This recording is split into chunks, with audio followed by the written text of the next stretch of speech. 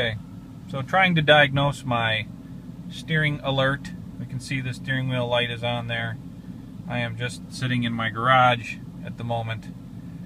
I have INPA running, and currently with the steering wheel cocked slightly to the left, I'm able to get my sum steering angle number just about to 0. Now the car tracks perfectly straight. I just had it aligned at a shop. The car tracks perfectly straight when the steering wheel is straight, but if the steering wheel is crooked, I get my sum steering angle to 0. If I straighten my steering wheel, which is right about there, I'm getting a 30.5 degree out of center message, which I think is right on the threshold of where the system will reset.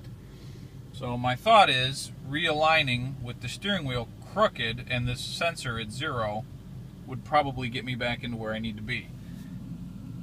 So my theory is that if I turn the wheel to the left and I get this to just about 0,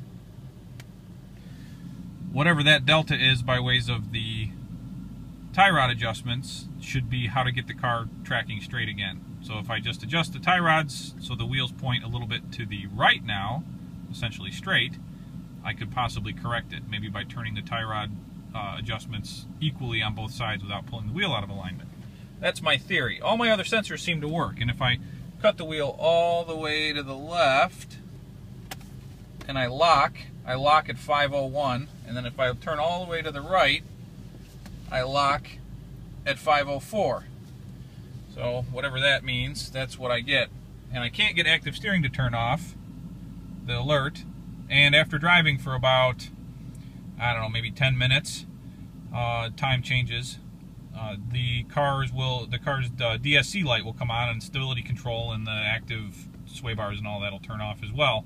My suspicion is that the car thinks it's steering to the left all the time, and it's compensating.